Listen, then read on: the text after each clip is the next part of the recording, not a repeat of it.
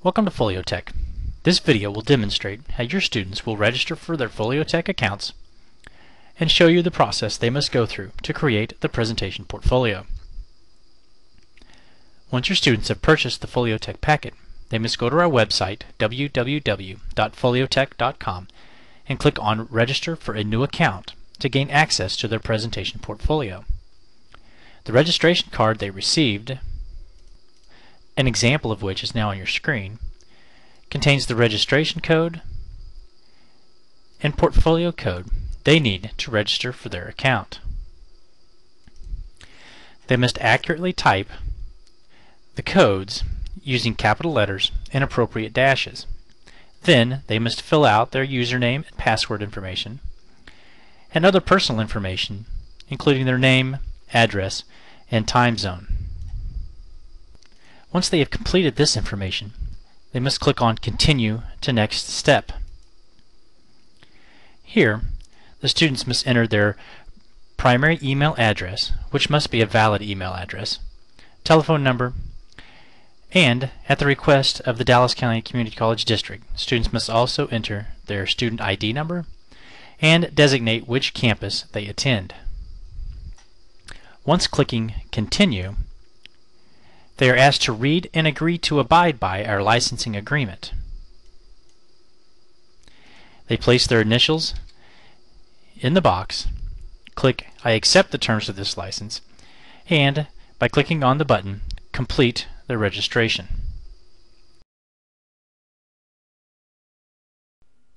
This is the opening screen that your students will see when they enter their Foliotek accounts. They have access to a video that will give them some instruction on how to go about creating their presentation portfolio. When they're ready, they can click Create Portfolio to begin building their presentation.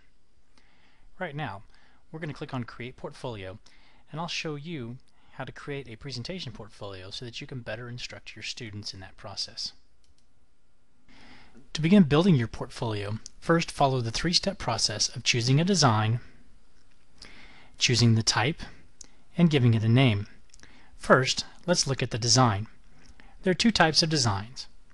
Custom designs, denoted by the gear icon in the upper right corner, allow you to make many changes to style, color, and configuration. Basic designs, which do not have the gear icon, only allow you to make a few changes. Let's select the first design. Next, you'll need to decide what type of portfolio you would like to create. You will see listed several options. Some courses will ask you to use the Learning Framework type. In the future, you will see other types listed that have been designed by other courses, and your instructor will advise you as to what type you need to select. For our purpose today, we will use the Learning Framework type. Now, give the portfolio a name and click Create Portfolio. Now that your portfolio is created, you can begin your work. On each page, there's a short paragraph describing what your instructor would like to see on that page.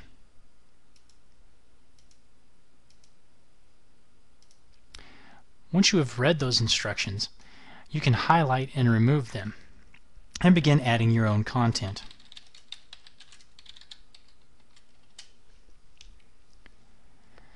With text, you can use the toolbar at the top to change the font, change the size, change the color. You can also make it bold, italics, or underline. You can even add a link to another website if you'd like. To place other documents in your portfolio, you must first add them to your Files area. Click on the Files tab, and then on Add Files to do this. Once they are added, as these have been, you can click on a file and then into the page to add a link to that document. If you want to add images or videos, that is done in the Gizmos tab.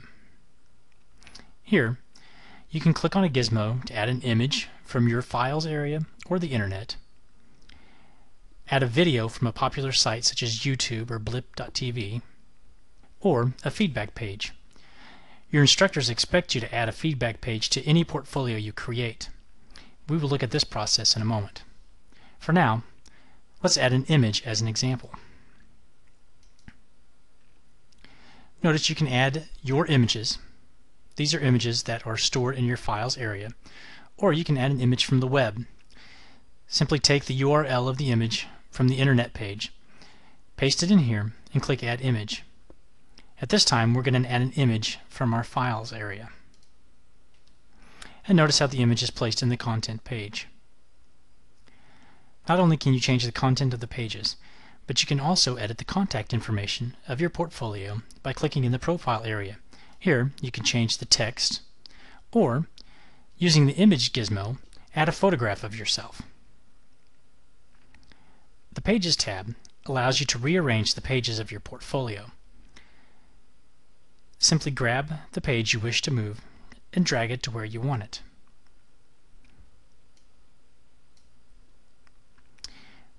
We saw the feedback gizmo earlier. Let's add that required page now. You can add pages by clicking on Create New in the Pages tab. Then give it a name and select Empty Content Page. When we click Add Page, notice it's added to the list of our draft pages, and it also appears here in the editor. Now we can go back to the Gizmos tab, click on Feedback Form, click into the page, and add the feedback gizmo. We can also edit the text here to let somebody know what we want them to do.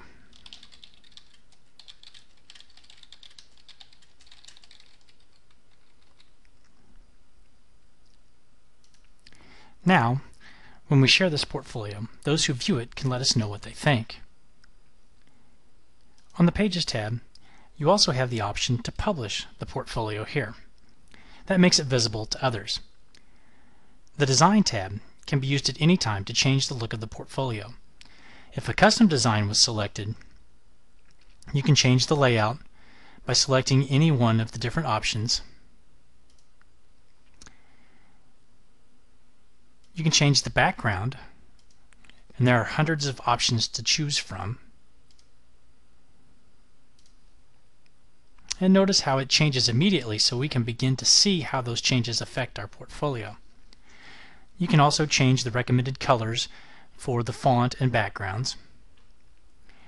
And by selecting the Styles tab, you can change the site as a whole, you can change the title and the header, the main page of the portfolio, and the other menus that are available.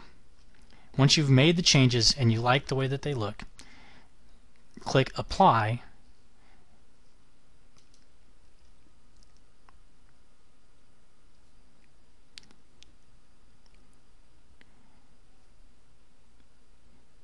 If at any time you'd like to save the changes that you've made, simply click on the Save button.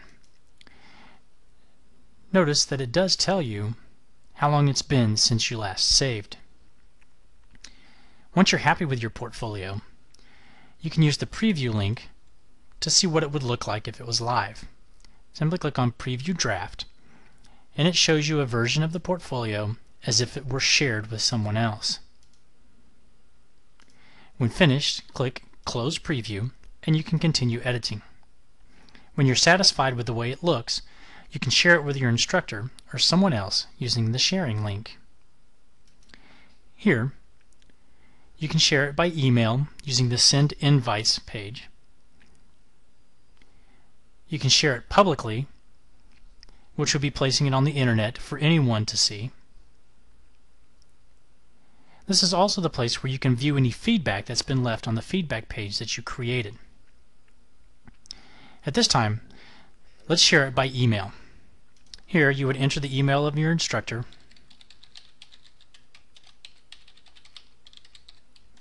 you'd put their name,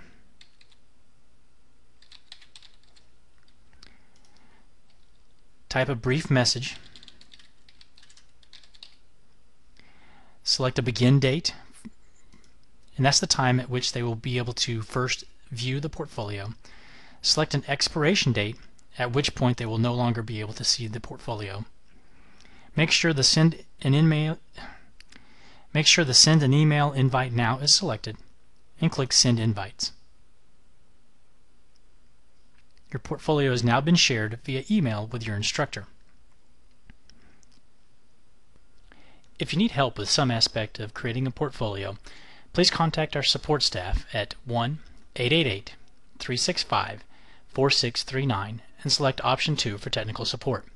Our support team is available Monday through Friday, 8 a.m. to 5 p.m. Central Time. This concludes the faculty video for faculty in the Dallas County Community College District.